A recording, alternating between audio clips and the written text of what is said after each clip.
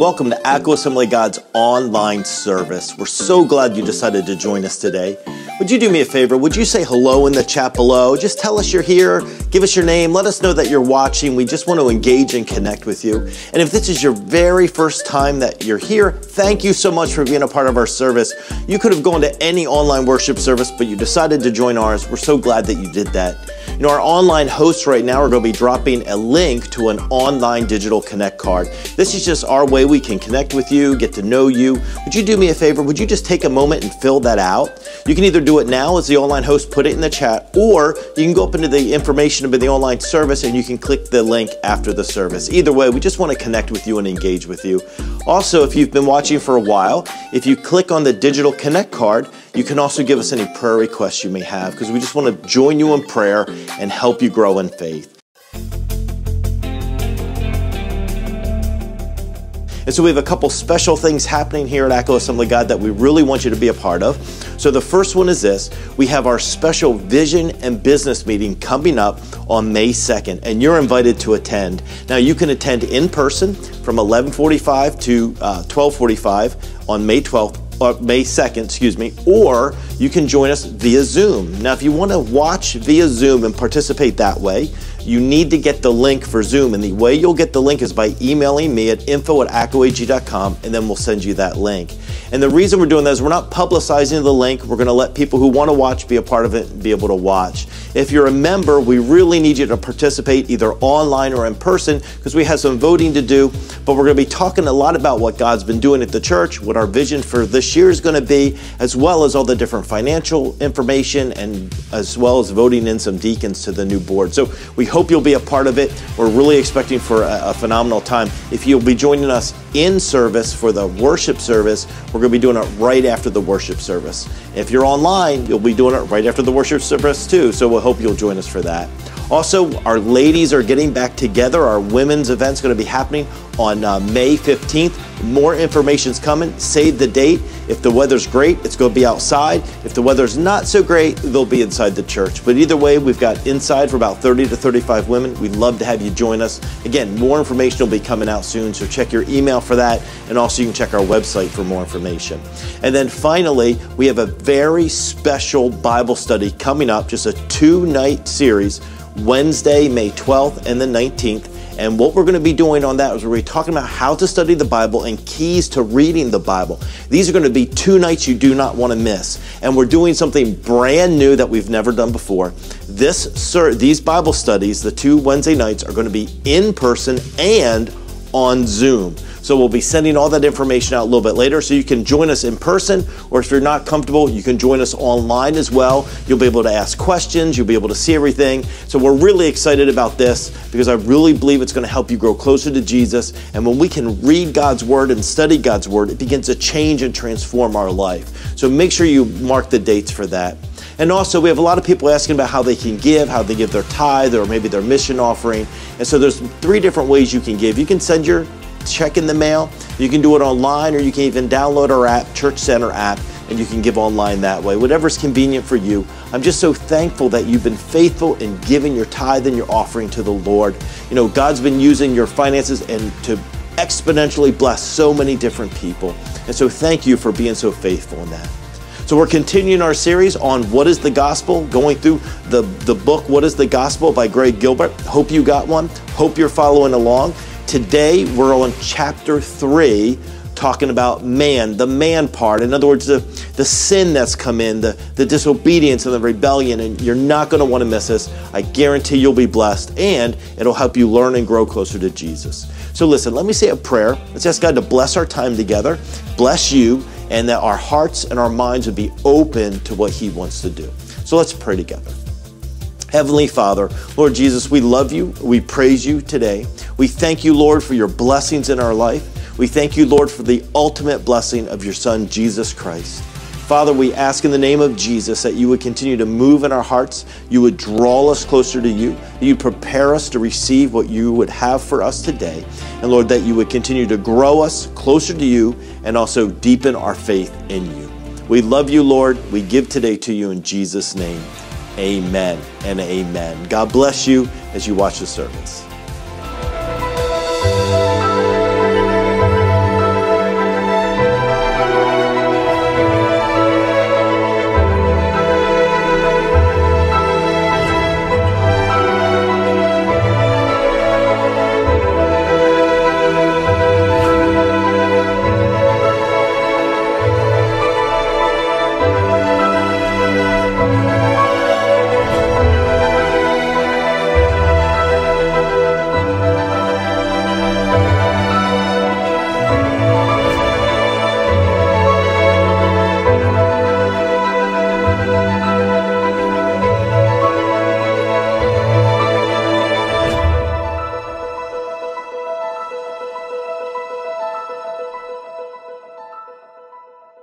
Good morning. This week we are continuing our series called What is the Gospel? We're taking some time to really dive into what the gospel is and kind of explaining each part of it as we go through. Now, when we kicked off this message, Pastor Mike broke down kind of the entire gospel message into 4 different parts. And I just want to review that real quick before we jump into today's topic. And we kind of broke it down into God, man, Jesus, and our response. We learned last week that God rules over us as creator and king. We are accountable to him. And then we learned today, we're going to be talking about how, man, we have sinned against God. We're guilty and we deserve death. And that's why Jesus had to come. Salvation is found in the sacrifice of Jesus, not our own efforts. And then we're going to eventually look at our response to all of this, which is that I can be included in that salvation by faith and repentance. Now, like I said, today we're going to be talking about us specifically, man, the sinner. This is not going to be a comfortable topic because we're going to have to really look at ourselves as we really are, not the face we give to our family or our friends, not how we present ourselves on social media to the world. This is who we are at our very core. This is actually why there needed to be the good news in the first place. Because if you think about it, the good news would be simply God rules over us as creator and king. We're accountable to him. But because of our sin, that kind of got broken. That kind of got a little bit messed up. And so God had to set into motion a plan of redemption to bring us back into right standing with him. And that's why Jesus had to come. So if you think about it, to really understand why Jesus is our Savior, why he had to come to this earth and die for us, why he had to be our ultimate sacrifice, we have to first understand that we're sinners. We have to accept that we are nothing apart from God. And so that's kind of, like I said, what we're going to be diving in today. Now, I know it's very easy to kind of look at ourselves and be like, well, I'm a good person, right? I do good things. But this isn't an issue of good versus bad. This is an issue of holy versus unholy. God is holy and I am not. And no matter how many good things I try to do, no matter how many moral things I try to do, no matter how much money I give to charity, none of that's going to matter in the end because it still comes down to holy versus unholy. And so that's what we're going to kind of dive in today is who we are apart from Christ and kind of get to the point where we understand and accept that so that we can accept Jesus as our Lord and Savior.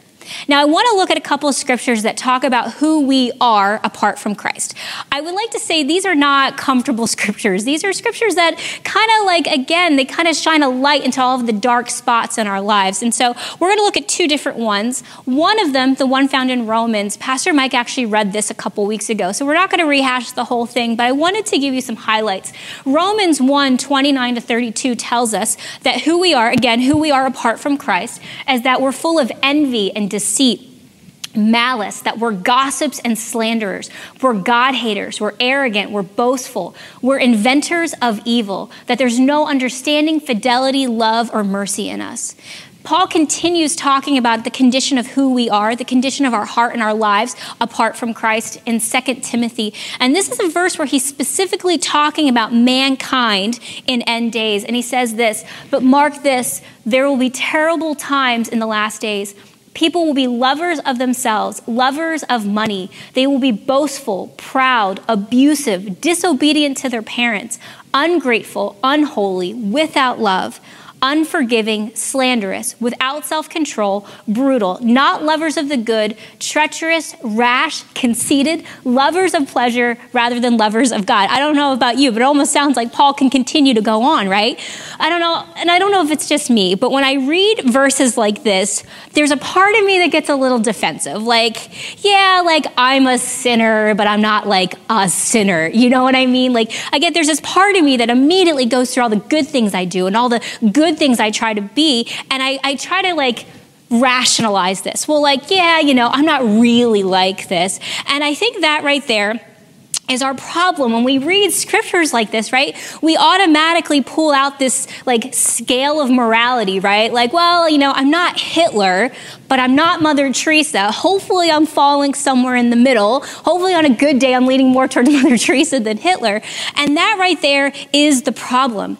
Just because I'm a good person, just because I do good things, just because I try to live a good life, it doesn't bring me into right standing with God. Why? Because God doesn't judge me by my definition of good versus bad. God judges me by his holiness. there is no scale. There is no, I'm not like this or that. There's no comparing myself to somebody else. I'm either holy like God is holy, or I'm not. And the Bible is very, very clear that the wages of sin is death. That all of those things we just read, the consequence of those things is that I deserve death. I deserve punishment for my sin. And because of my sin, I deserve death.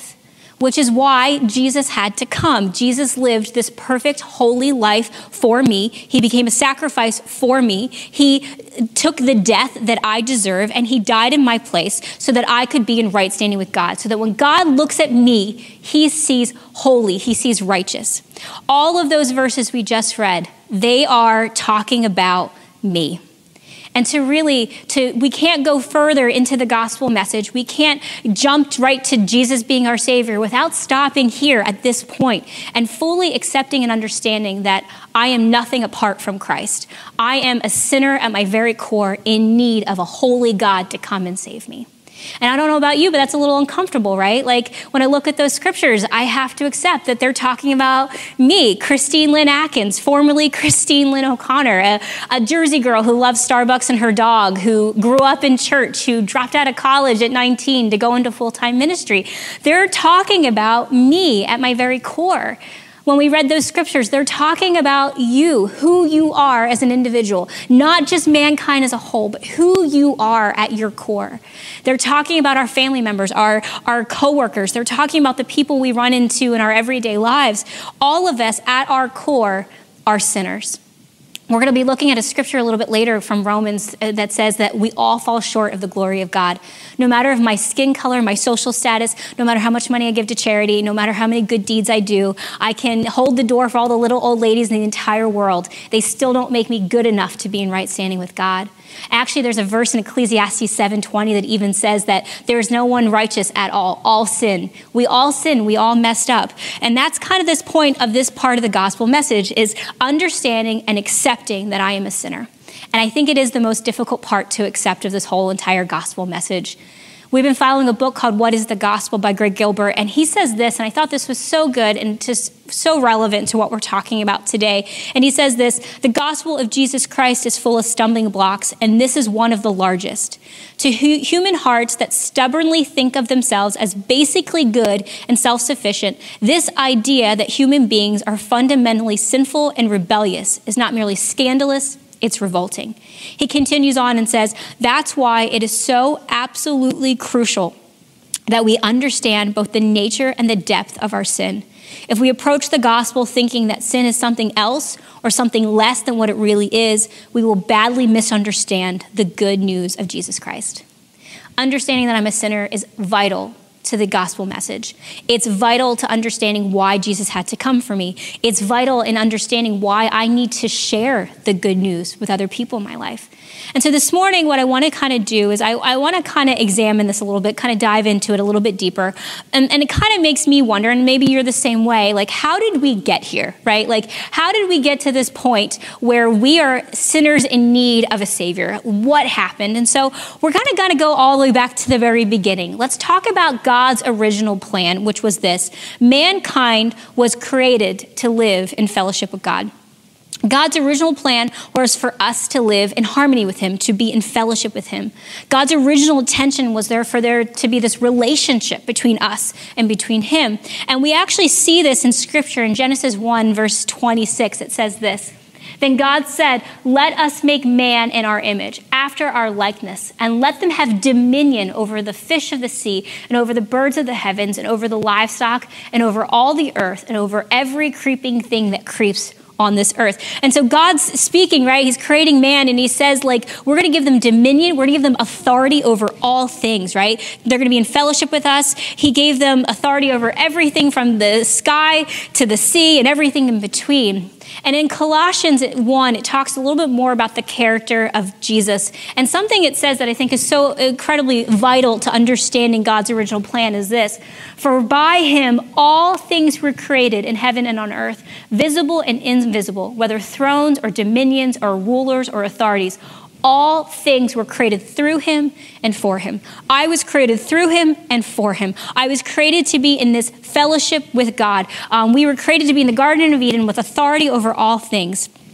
And so how did we go from this to where we are now, right? Like, I love New Jersey, but if I could have a little beach cottage in Eden right now, I would be very much love that. So how did we go from that to where we are now? And to kind of understand that, we have to look at Genesis chapter 2, verses 16 to 17.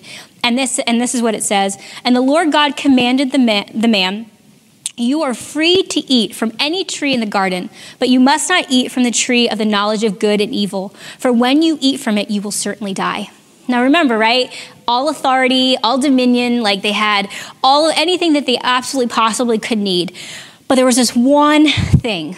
This one tree was the exception to the rule. And if you think about it, this tree was a reminder that they were in God's kingdom, that they were under his authority, under his rule, and that he was their creator. This one tree showed them that God gave Adam and Eve complete free will to choose, and he wanted them to choose him. My parents love me, like I know that. I don't think I've ever existed outside of their love, because they have this love of a parent to a child that as somebody who's not a parent, I don't fully understand. But their love for me really feels like it almost has no bounds. I feel like I could really push those limits sometimes and never feel the end of their love, because their love for me is so deep and so strong. But Mike, my husband, his love for me is different, because he chose to love me. He made a decision to love me, and he makes that decision every day. And because of that, his love means it just means something in a different way, because he chose me. He decides to love me. And God wants the same thing from us. God loves us like a parent loves a child. We will never understand truly the depth of his love for us, that he is love, and his love knows no bounds. But God wants us to choose him. God wants us to have the free will and the obedience to love him. God could have easily not put that tree in the Garden of Eden. He could have easily created us just to love him blindly without anything else. But God wanted our free will. He wanted us to choose him. He wanted us to choose to obey. He wanted us to choose to come under his authority. He wanted us to choose to be a part of his kingdom. And we see that in the Garden of Eden, right? Adam and Eve decided to go against that. We all know kind of what happens next, right? What happened next was that mankind disobeyed God. Every want and need was taken care of. They had fellowship with God, but then they disobeyed.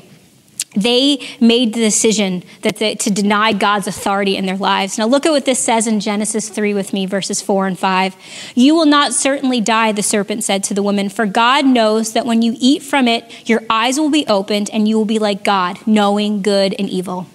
Adam and Eve made this decision to try and elevate themselves to the same position as God. They made the decision to reject his authority and in favor of their own.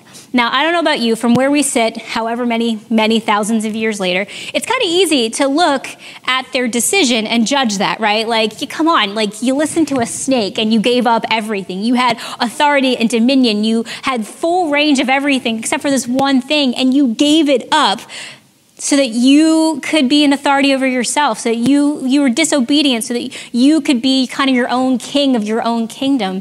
And I know it's easy to judge that decision from however many thousands of years later, but if you think about it, we make that decision every day, don't we? We choose to be king of our own castle. We choose to be an authority of our own lives. We choose to be obedient to ourselves and not to God so often. Now, I know that's true, but why does something that Adam and Eve did so many thousands of years later, why does their decision affect us today? Why does that one decision that Adam and Eve made affect us how we are now? And Paul actually talks about this in Romans 5:12. He says, when Adam sinned, sin entered the world.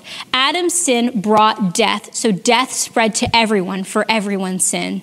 Adam and Eve's disobedience, their sin, kind of spread into the whole world, like a virus, right? We all know what that's like right now in the world we're living in. We know how fast a virus can spread. And it's the same way. Adam and Eve, when they ate of that tree, they died spiritually. They kind of gave up their rights in the Garden of Eden. They disobeyed God. And because of that, sin entered the world, right? And the wages of sin is death. So that relationship with God was broken. They became spiritually dead. We then, in turn, inherited this broken relationship with God. Paul also talks about this in 1 Corinthians 15, 21 to 22.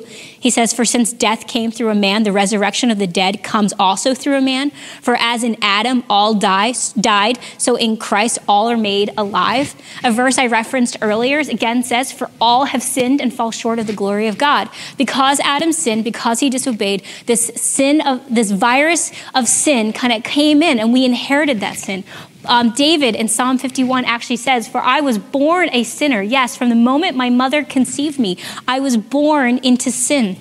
Because of Adam's disobedience, sin spread to all of us. We all inherited this sin problem. We're all born into it.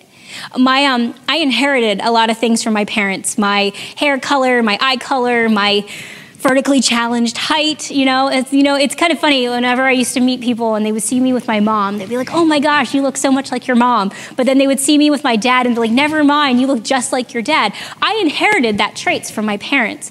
But I also inherited traits from my parents that aren't physical. They're kind of like personality traits as well. I inherited from them my love for Star Trek and all things sci-fi, except for Star Wars, because that's awful. But all things sci-fi, I inherited that from my parents. I inherited from my parents a deep love for all golden retrievers in the entire world. They are the only dog you should ever have. I inherited from them a love of pasta and dessert. I inherited all of these things from them, all these personality traits and physical traits. But I also inherited from them a nature of sin, which was passed down to them from their parents and their parents and their parents and so on, all the way to the beginning. We all inherited this sin problem. I am born already spiritually dead because sin entered the world when mankind disobeyed God. So, how do we fix the sin problem? We actually find the answer to that in John chapter 3, verses 5 to 7. And Jesus tells us that we need to be born again. Look at this verse with me. Jesus answered, very truly I tell you, no one can enter the kingdom of God unless they are born of water and the Spirit. Flesh gives birth to flesh, but the Spirit gives birth to spirit. You should not be surprised at my saying, you must be born again. So I was spiritually dead, and when I'm born again, I become spiritually alive, and I inherit a new nature. I inherit something that's going to fix that sin problem. And we actually find out what that is in Ephesians chapter 4, verse 24. Put on the new self, created to be like God in true righteousness and holiness. I need to be born again. I need to be made new. So if we need to be born again, right? We are spiritually dead. We need to become spiritually alive by being born again. How do we do that? How are we born again? Now, the solution to that and how that happens is actually found in probably one of the most famous verses in the entire Bible. You could probably quote it even if you can't quote any other part of the Bible. So let's look at John 3:16, and we're going to look at 17 as well. For God so loved the world that he gave his one and only Son, that whoever believes in him shall not perish, but have eternal life. For God did not send his Son into the world to condemn the world, but to save the world through him. Jesus is the Savior. Jesus died for my sins. He took the death that I deserved. He paid my price. Jesus is the resurrection and the life. And I am born again when I am acknowledge that I am a sinner. I repent of my sin and I turn towards Jesus and believe in him. You know, repentance is just a kind of a word we say a lot in the church world that sometimes I don't think we always understand what it means. And repentance simply means to turn. It means I was going one way and I'm making the decision to kind of do this 180 and go in a different way. And so when I go through the process of acknowledging that I'm a sinner, I need to repent of my sin so that I can accept Jesus Christ as my Lord and Savior.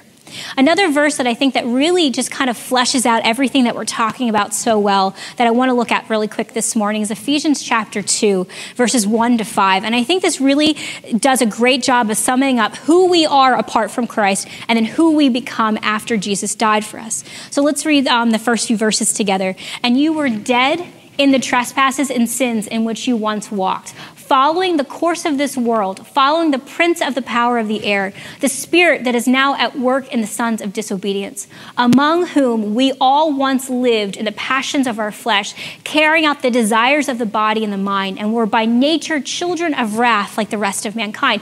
Look at this really quick with me for a moment. Again, this is kind of summing up all those verses we read about at the very beginning about who we are apart from Christ, right? We were dead in our trespasses and our sins. We were spiritually dead, born already dead. And says we followed the course of this world. We followed the prince of the power of the air. That's Satan. We were under his dominion. We were under his authority, under his power. The spirit is now at work in the sons of disobedience, among whom we all once lived in what? The passions of our flesh. We once lived in the passions of our flesh. We were carrying around these desires in our body and mind. We were by nature children of wrath like the rest of mankind. No one is exempt from this. Like the rest of mankind, we all were in the same boat. We were all just slaves to our flesh, slaves to our sin. But then what happened? Let's look at the next two verses in Ephesians 2. He says, but God, being rich in mercy because of the great love with which he loved us, even when we were dead in our trespasses, made us alive together with Christ. By grace, you have been saved. I did this Bible study years and years ago. I was teaching it, and I read a commentary about this verse that always stuck with me, even to this day. And as I was preparing it, I was thinking about it. And it said this about verse 4. It said, the words, but God, form one of the most significant, eloquent, and inspiring transitions in all of literature. I love that. But God. Can I tell you something? I am so grateful that doesn't say, but Christine had to make a way to get out of her sin problem. But Christine had to figure out how to become spiritually alive. But Christine had to be a good person her entire life so that she could be in right standing with God. It says, but God. When I was still dead in my trespasses, but God. When I was still a slave to this world, when I was a slave to my flesh, when I was stuck in my desires in my mind and my heart, and I was doing all of the things I shouldn't have done, but God. I love that. You know, there's so many times in my walk with God that I actually have to remind myself of that phrase, but God. You know, when I'm feeling stressed or anxious, where I don't understand why life is going the way it does, I always have to remind myself, you know something? But God hasn't failed me yet. But God has always given me his peace. But God has always made a way even when there wasn't one. And most importantly of all, but God, while I was still dead in my trespasses, made me alive. Because of his mercy, because of his love, because of his grace, God made me alive. How awesome and amazing is it that we were still stuck in our sin and God sent a way for us to be back into a relationship with him. God loved us so much that he made a way to restore us back to that original plan in the Garden of Eden where I get to be in fellowship with him. Now, I would love to continue to talk about how awesome Jesus is and talk about what it means to repent and what it means for us that Jesus died for our sins. But the unfortunate thing about the type of series we're in, I would start preaching Pastor Mike's message for next week. So I have to put a pause on this. But I will say, come back next week. Stay tuned. This is like a cliffhanger on one of your favorite TV shows. To be continued. Next week, we're going to be talking about Jesus, our Savior, and what it means that he died for us, even though we were still sinners. But before we move on from this topic, there is one other thing I do want to address very quickly. Maybe you have accepted Jesus Christ as your Lord and Savior. You went through this process. You repented of your sin. You acknowledged that you were a sinner. You accepted Jesus as your Lord and Savior. You acknowledged that he rose from the dead on the third day. But let's be honest, right? You still sin, right? When we read those verses from 2 Timothy and Romans, I probably did some of those things. Actually, I definitely did some of those things in the last week. So how is it that I have this sin nature still, yet I'm now spiritually alive, right? Like, how do these two things kind of work together? And I know that's a struggle that I think all of us still kind of work through, right? Like, we still mess up, we still sin, yet God doesn't see me as a sinner.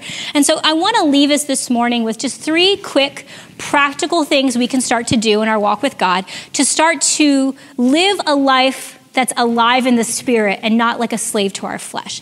These aren't like perfect things. This isn't like you're going to do them one time and then bam, you're never going to sin again. But these are practical things that we can start to do in our lives to start to minimize living by our flesh and start to maximize on living by the Spirit and living alive like Christ wants us to. And so let's look at these three things really quick together.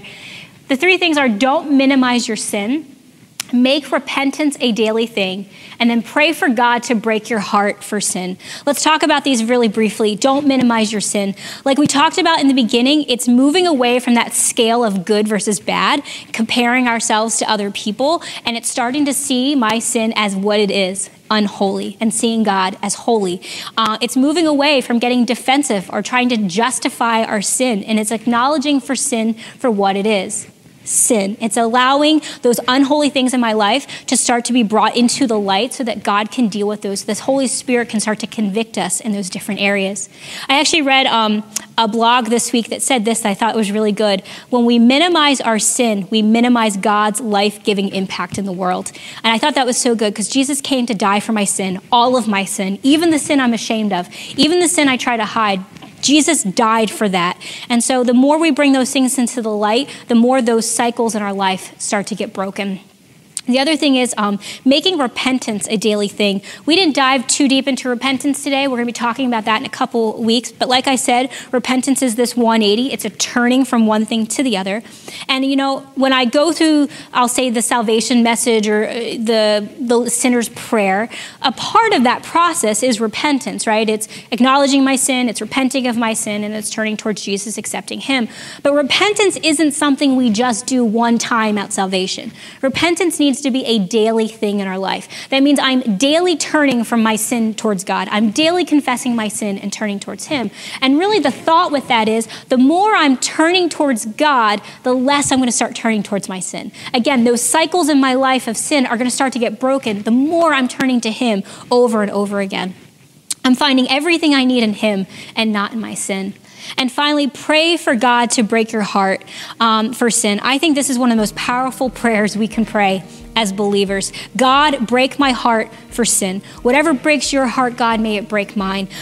Whatever you see as unholy, God, may I see as unholy. And I think this is one of those prayers, if you pray it, be prepared for God to answer it. And it may not be comfortable and it may not be easy. And you know, there's so many things in our world today that from the world's perspective is okay and it's justified and it's good. But from God's word, from God's truth, from God's love, it's not. And the more we pray, God, break my heart for what breaks yours. God, break my heart for sin. God's going to start to show us those different areas where he wants us to be living by his truth and his word and not by the good versus bad of the world. And so, you know, it's minimizing my sin. It's making repentance a daily thing, and it's praying for God to break my heart. If you want a little bit of a further reading into this subject, I would suggest Romans 7 and 8 and Galatians 5. Romans 7 is a great passage. Paul wrote Romans, and towards the second half to the end of Romans 7, Paul kind of addresses a little bit of this sin nature versus our spirit. He even says, like, I know what I should do, and I know what's good, but I do what's evil. And I know what's evil, but I do what's good. And at the very end, he says, "O wretched man that I am, who will save me from this body of death?" It's just a very relatable passage if you are struggling between these two things. But I really would encourage you, if you read Romans 7, make sure you read Romans 8 so you can see kind of what happens when we live by the Spirit. Again, Galatians 5, another great chapter that talks about our flesh versus our spirit, who we were versus who we are now in Christ. And now I know this is going to be a really weird thing to say as we wrap up today's message, but my encouragement to you is be aware of your sin this week. Be aware of the areas of your life that are unholy, where God wants to start to make holy. Be aware of the areas of your life that maybe don't reflect your new nature, who you now are in Christ. And so this week, don't minimize your sin.